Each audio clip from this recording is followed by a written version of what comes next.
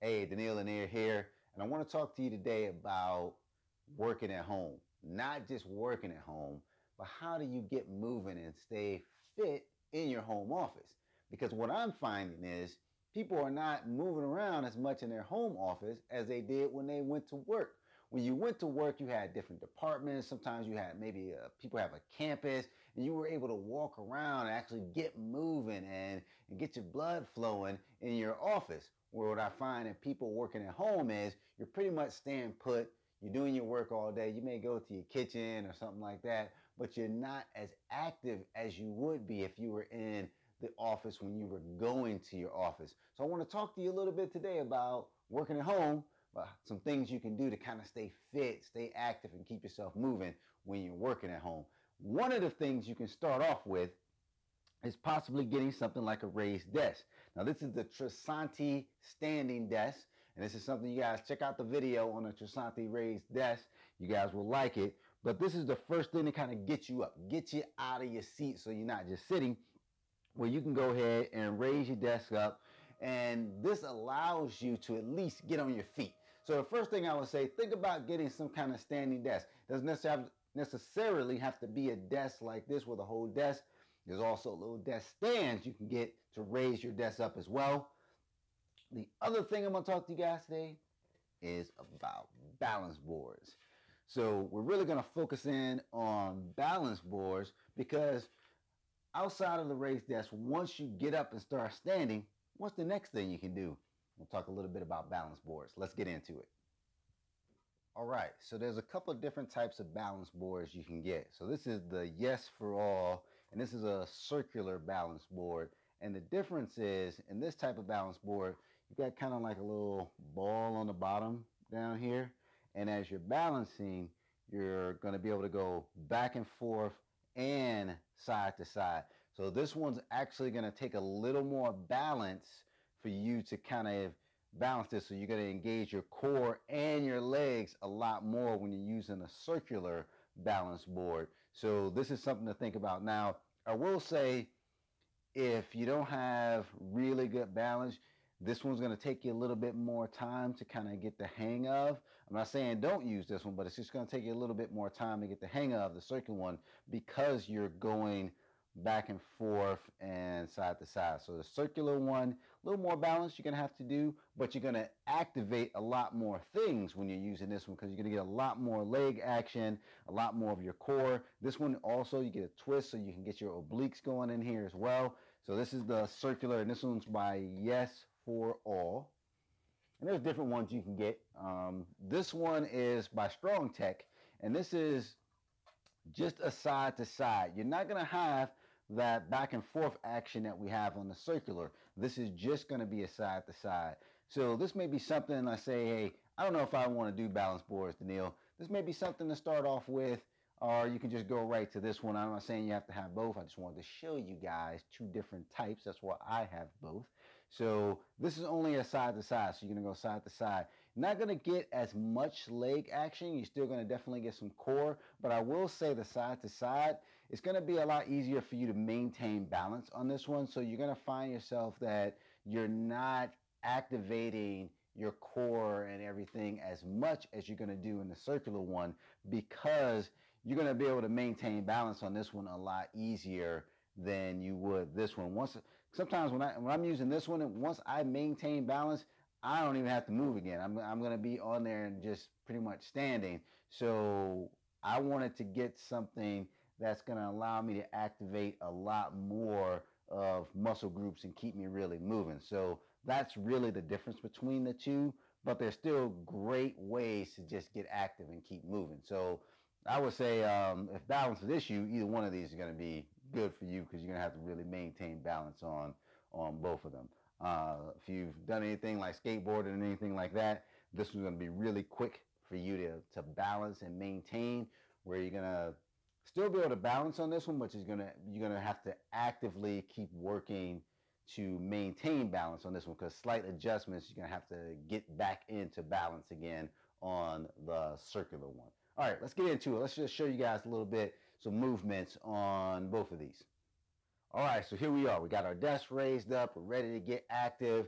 So let's say we're working, but we want to stand. We want to be a little more active while we're working. So what you're going to do is you're going to kind of place it, because you have to get everything kind of set up so you can work. So you got to get your distance right away from the desk so you can still work and balance. So you just come in here, and I'll get it in, get on, and then I'll get my mouse, my keyboard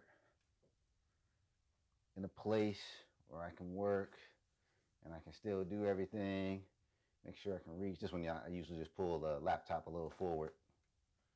I'm on here, and I can work.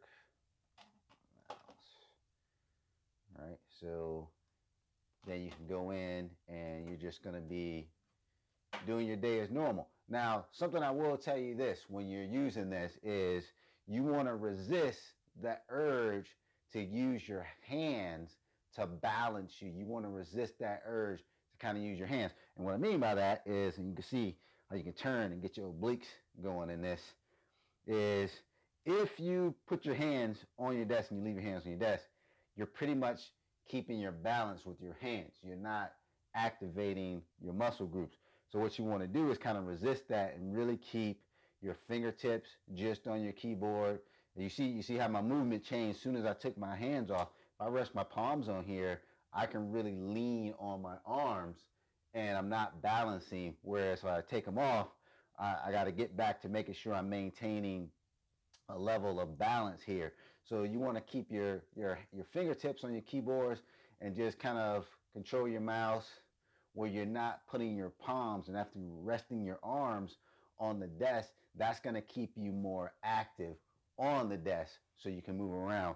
And then you can, there's times where you may just want to turn away and actually get into, and there's a lot of different exercises that you can look up that you can do when you're on the balance board. There's a lot of different exercises because you can do things like, usually I'll step away a little bit, pull away from the desk, and I may do some squats. Get right, get in there, and as you see, you gotta really maintain. And I'll do some squats here, where you're really activating your core, still maintaining that balance. So I'll do some squats, then I'll get back to work.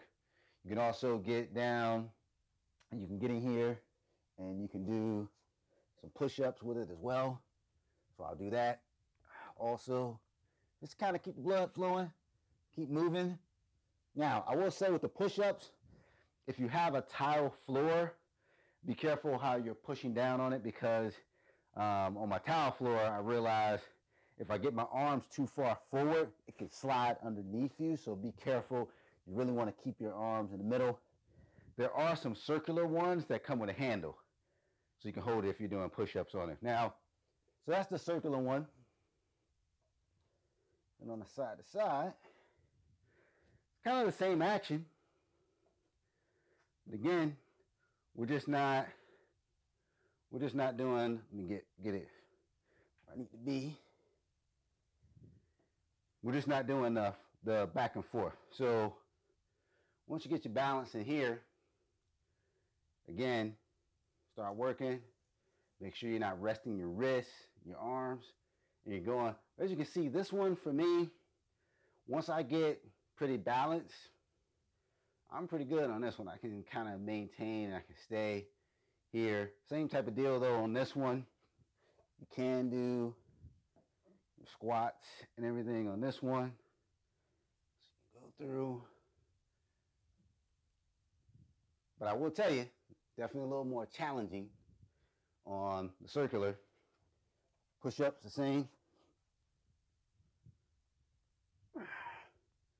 So definitely a way that you can get yourself active while you're working. So what I'm telling you guys is, if you're working from home, you got to stay at home, you got to work, find some ways to get yourself active while you're working. Standing desks, balance boards, great way to really just get the blood pumping, get yourself moving, activate some different muscle groups.